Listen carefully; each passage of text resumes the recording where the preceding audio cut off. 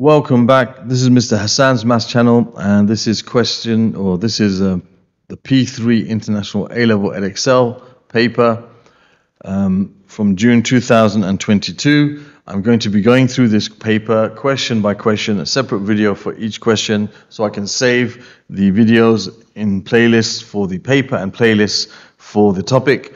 I'm going to go through the questions, and sometimes I might take a bit of time to explain certain concepts which I feel some of my students need help with. All right, so I'm not just a talking mark scheme. If that's what you're looking for, then maybe you might find that somewhere else. So, I'm going to take some time to explain certain topics in a bit of detail sometimes when I feel it's necessary. So I'm going to start with question number 1, which is about this curve C, which has equation y equals 3x minus 2 to the power of 6, and we've got to find dy dx. Now in P3, we get introduced to different types of differentiation.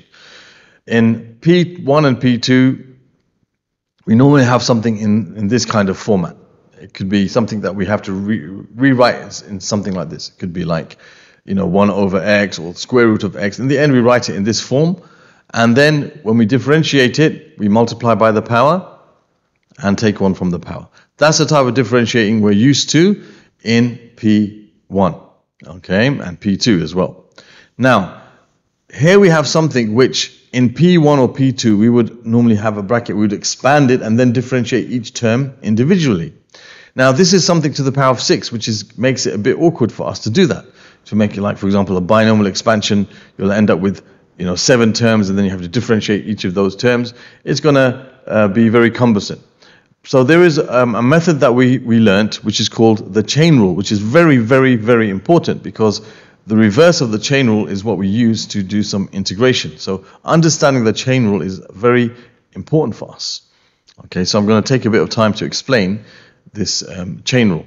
So basically, when we want to differentiate something like this, okay, this is the method that we're going to use. This is basically the short method of doing it. So what we do is we differentiate the thing as a whole. So you have 6 times this bracket, and then you take 1 from the bracket. Okay, so it's just the same kind of concept as this. Multiply by the power, take 1 from the power. However, because there's a function inside the function, you could say, it's not just x, it's 3x minus 2. We have to multiply by the differential of what's inside the function. So I have to multiply by the differential of 3x minus 2, which is 3. So that gives us 18 times 3x minus 2 to the power 5. And that is the differential of this. That's using the chain rule to differentiate this. Okay. Now, some people might ask, why do we do this? So I'm going to just quickly show you the basis behind the chain rule, which is basically substitution. Okay, so what you do is you say, okay, let u be this function inside the function. So let u be 3x minus 2. So we have du dx is equal to 3. Okay, and we can say, therefore, y is equal to u to the power of 6, because we called 3x minus 2 u. So y is equal to u to the power of 6. So dy du is 6u to the power of 5. Now, if I want to find dy dx, I have dy du, and I have du dx. So if I multiply dy du by du dx, what happens is you can say these cancel out, and I'm left with dy dx. So if I multiply these two together, I have dy du, which is 6u to the power of 5, multiplied by du dx, which is 3, which gives me 18u to the power of 5. Now, the u is something we introduced ourselves in order to help us differentiate it. So our answer shouldn't be in terms of u, it should be in terms of x. So I can replace the u with 3x minus 2. So I have 18 times 3x minus 2 to the power of 5, and there's the answer.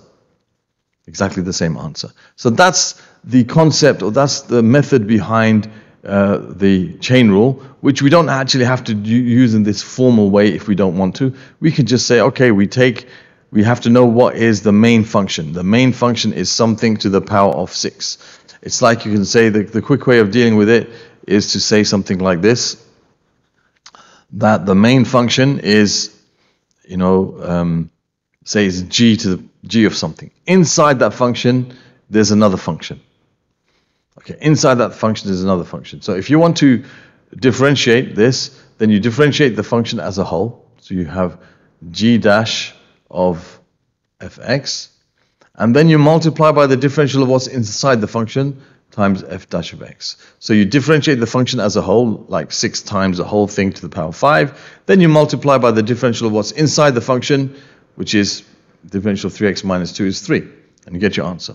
Okay? So that works with this polynomial type of differentiation, and it works with other types of differentiation, which, you know, we have learnt about in P3, how to differentiate, for example, sine x, cosine x, tan x, you know, all the trig functions, we know how to differentiate them, and most of them are, except for sine and cosine, I mentioned in the formula book. We also have e to the power of x, ln x, a to the power of x. All these things we know how to differentiate. They don't all differentiate in this way. They differentiate in their own particular ways, but we have to know how to apply the chain rule to them. So, for example, let me just give you an example. Supposing y was equal to e to the power of, say, let's say sine x. E to the power of sine x.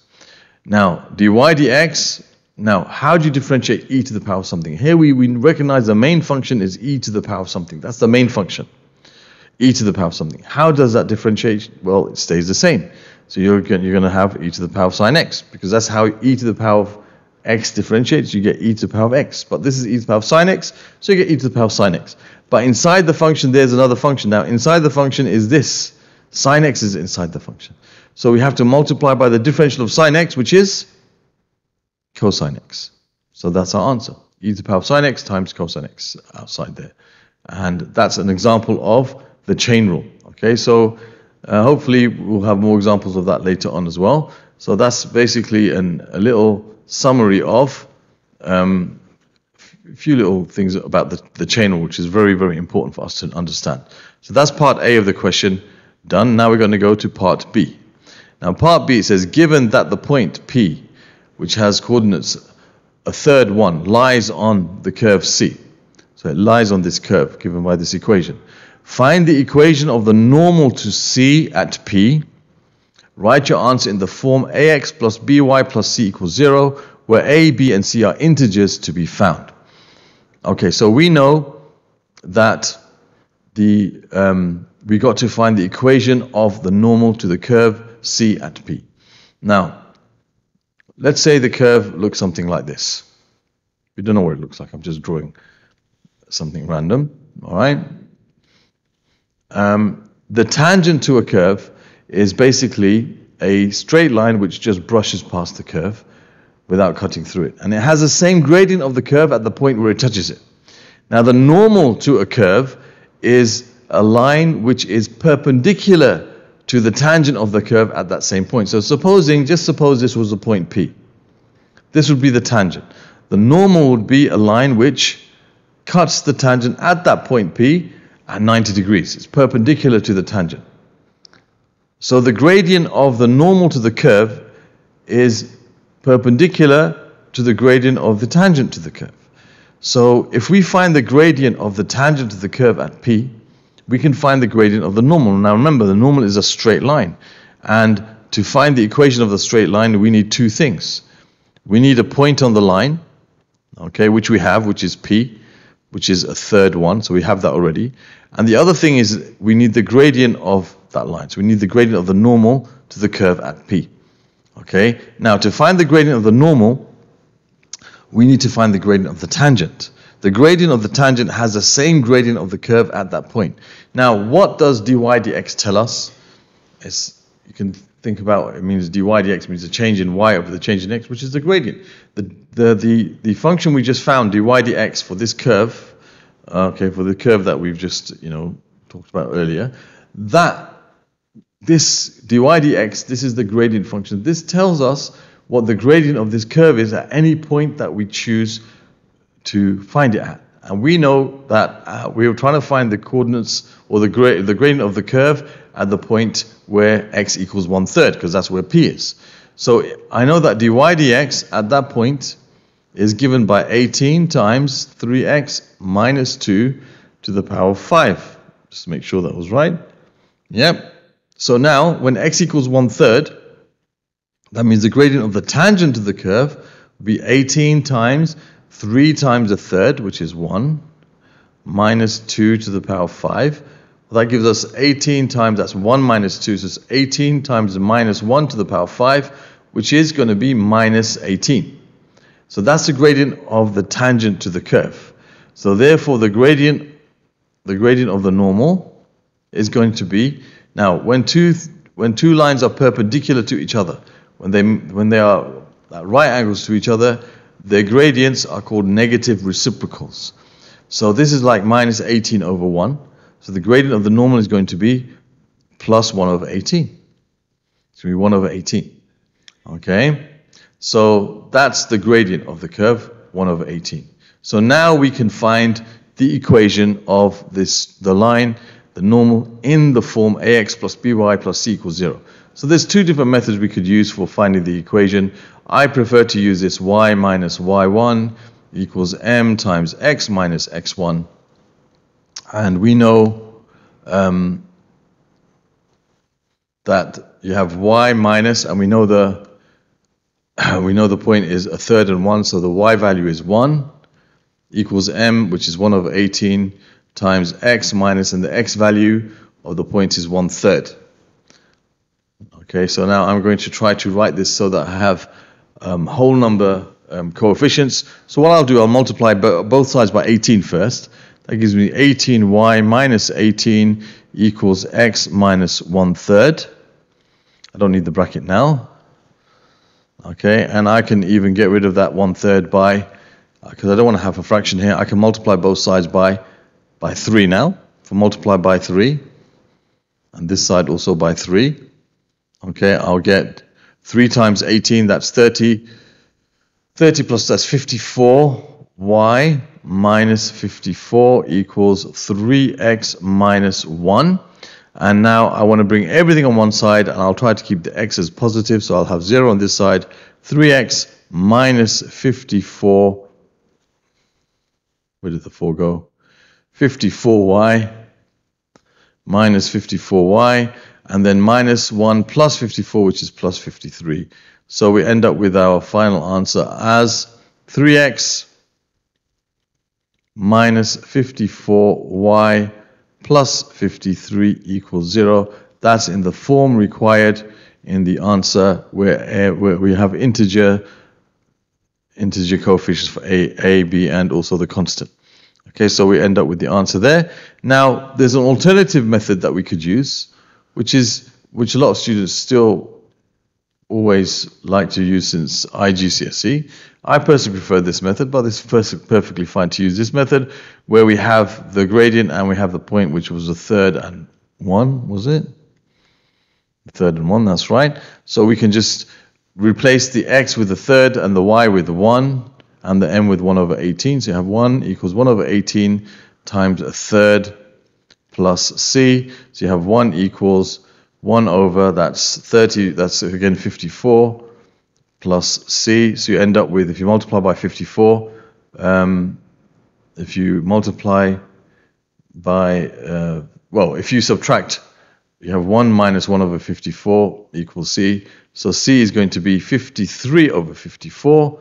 So we end up with y equals m, which was 1 over 18x plus 53 over 54, multiplying both sides by 54 to make it in terms of, as I mentioned, integer values. You have 54y, and 1/8 x times 54 is 3x, and 53 over 54 times 54 is plus 53. So plus 53, not 54. Okay, and then you'll end up with 3x minus 54 minus 54y. 3x minus 54y plus 53 equals 0. Same answer. Okay, I just did that in case some people just are used to using this method. Okay, so it's perfectly fine to use both, of course. And there's the answer to that question, which was part B of question number 1. I think that was it. Yep. That's the end of question number 1, part A and B. So it's all about the chain rule, and applying differentiation to questions where you're finding the equation of the normal to the curve. Okay, I hope that was clear. Thank you for watching.